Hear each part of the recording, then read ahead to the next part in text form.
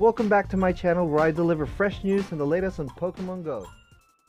A couple of changes has been made on the Gen 3 regional exclusive between Seviper and Zangoose. Regions where you can catch Seviper can now catch Zangoose and vice versa.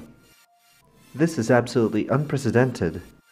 A swap between the two Pokemon regional exclusives have been made within a span of less than a month of its release. In Generation 1, we have Tauros, North America, Farfetch'd in Asia, Mr. Mime in Europe, Kangaskhan, Oceania. Please let me know if I got this wrong on the comment section below. But so far from the current Pokemon Go metagame, we had Kangaskhan swapped for Mr. Mime, where we had Kangaskhan in Europe and Mr. Mime in the Oceania. And for a limited time, we did have Farfetch'd here in Europe as well. And Tauros, Gen 1 regional exclusive, that have not migrated in the current Pokemon Go metagame.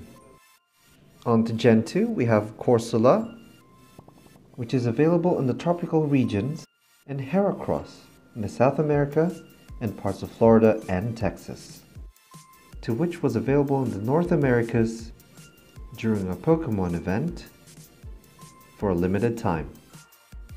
What other regional exclusives have you not caught yet? Do you agree with the sudden swap between Seviper and Zangoose? And who do you prefer between the two?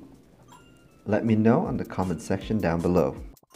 There is still a handful of new Pokemon to be released in the coming weeks or months, with the potential of 1 or 2 more regionals to be expected. I, on the other hand, have still got my eyes on the majestic North American Tauros as my favorite.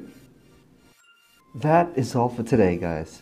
Remember, like, share, and subscribe, and always, Pogo Corner here, wishing you a great weekend. Bye-bye.